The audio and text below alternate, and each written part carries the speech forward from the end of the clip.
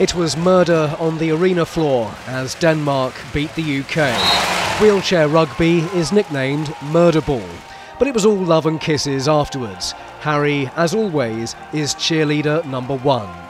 He's hinted the games have a shelf life. His friend and Invictus legend Jaco van Gas told me he sees Harry's point. It is difficult. Obviously, the so-called conveyor belt of the wounded and injured and sick has stopped, not being in conflict anymore or within a war zone like Afghanistan or Iraq.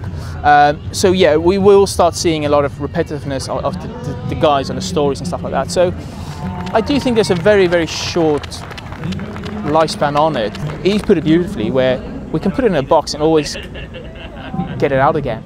This is the third Games and it just gets bigger and better. 17 countries are involved and next year it moves to Australia. Most athletes do not want it to end. What a magical thing that Prince Harry's put on in these games.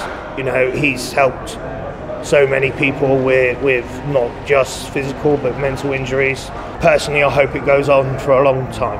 I think there is a danger of having the same people coming over and over again. That will it become just a kind of a regular same old faces? Having it as something that you can pull out if there is a conflict, I think that's great, and we don't want to wear it out now so that we can't have people benefit from it later in life. And this year it's clearer than ever that mental well-being is a fundamental part of Invictus. I think the messaging of wrapping it up is a little bit, we're done now, we've finished, that's good. And you know what, the limbs don't grow back, people don't get back to where they were.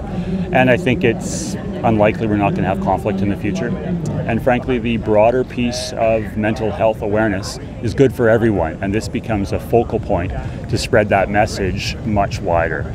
The closing ceremony is tomorrow night, and after the fun and after the hangovers, there'll be much to debate about the future of this very special event.